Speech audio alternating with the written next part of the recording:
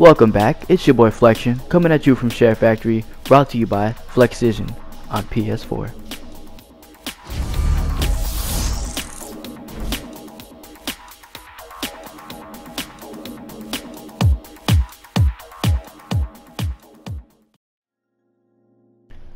Alright, so we're going to be doing something a little different today. We're editing photos and coming up with some thumbnails. So first I want to get you guys familiar with the limit to how many photos you can have at a time. The limit, I believe, is 16. You can go ahead and check that out here. 15, 16. I'm just going to pick some random images here that we can, work with. Alright, so yeah, that's the limit. 16 is about the limit. And I'm going to go through and show you guys the frames that we have to work with. There are various different frames for the number of pictures that you have, as you can see. So we're going to go from the least to the greatest. So we're going to start off with one frame. These aren't going to look too pretty here, but this is just to give you guys an idea on what you can do with this. So notice how there's one photo that we're working with, and there's one frame that goes with it. Alright, so now we're in 2 frames. This is what it's going to look like with your different layouts for the 2 frames.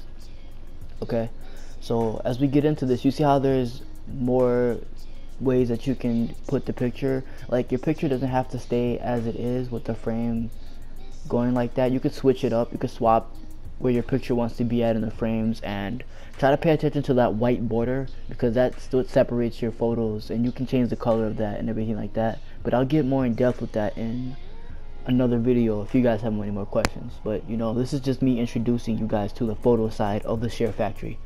Alright, so where are we at right now? We're at 5 frames.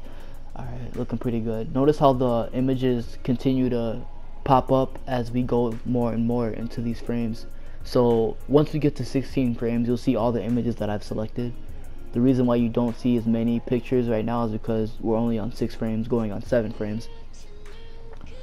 See, once you stick with the layout that you like, you can actually go through and edit the photos, but we'll get into that later on as we go along here.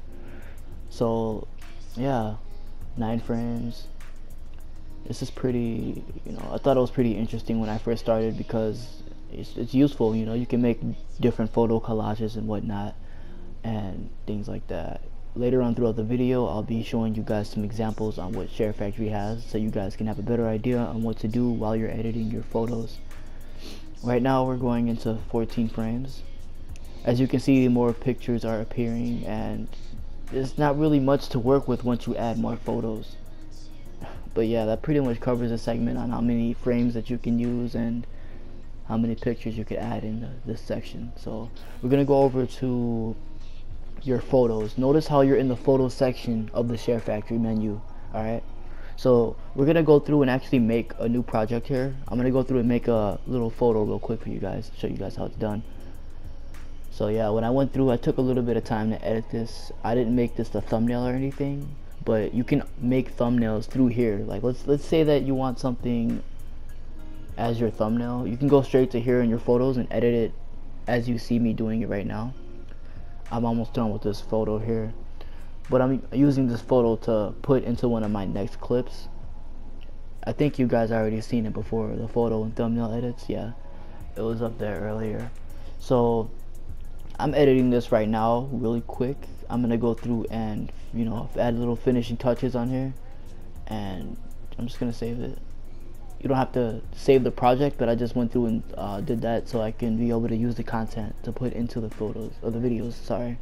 Alright, so next we're gonna go to our videos. I'm gonna explain to you guys what I'm gonna do about the thumbnail. Alright, so let's say you got your video going, and let's say that there's a clip that you really like that one. That seems really fascinating to me, so I think I'm gonna go ahead and make that the thumbnail. Alright, so let me run it back a little bit and picture what I want to do. I want to get a good layout for this thumbnail, because I want it to look as presentable as I can. So I'm gonna go through and edit this real quick.